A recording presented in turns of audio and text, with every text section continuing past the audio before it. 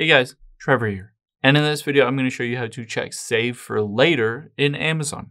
It's pretty quick and easy, so let's jump right in. Now, if you're on a phone, you can always open up the Amazon app, or of course, you can go to Amazon.com. Now, let's say I was shopping for light bulbs, and I can tap on, say, this light bulb, and on this one, I can hit add to cart, but let's say I don't necessarily want to buy it now. I can tap on the cart here and I can hit save for later.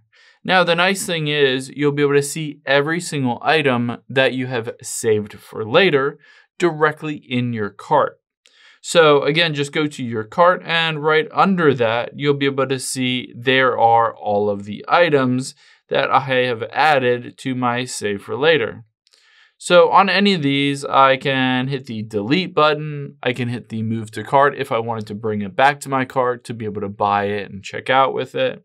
I can always compare those. And if I wanted to delete everything from my save for later, unfortunately, there's no one button, but you can swipe over to the right here and it would delete it. So just keep swiping over to the right.